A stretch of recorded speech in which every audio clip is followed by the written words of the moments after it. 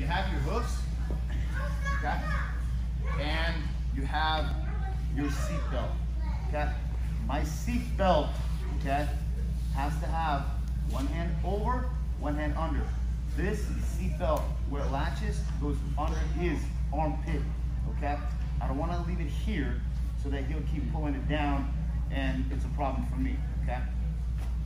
One of the worst things, besides crossing your feet and getting foot locked right here, okay, while you have somebody's back, is when you do this and then they pull the hands down, he grabs the other one and pulls it over his shoulder, straightens it, and arm locks you right there. That's probably one of the second worst ways to get finished, besides with the feet. I don't know, okay?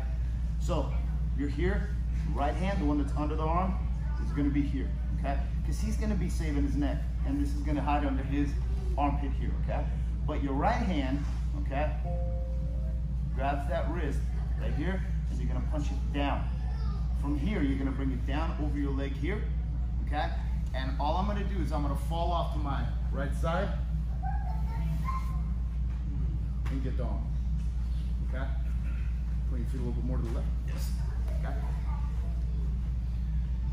Seat belt, left hand over, right hand, okay? He's still saving his neck right here, which exposes this arm right here.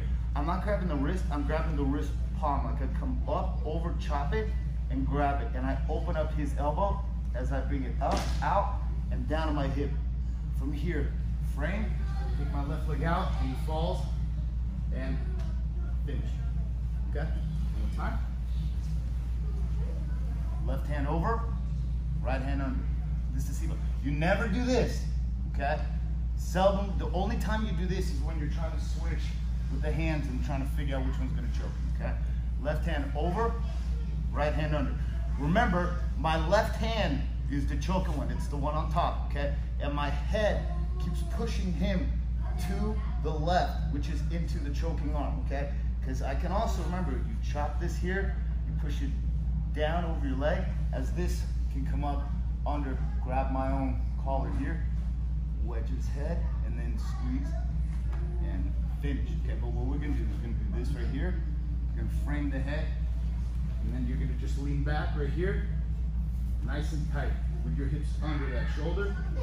Stay hooked underneath, because remember, I had this, and I just unhooked it here, and finish. But I'm not doing this. I'm not all relaxed here. I'm still in position here. Put his hand, thumb up, into your right shoulder here, and finish. Okay? Let's try it. 1, 2, 3.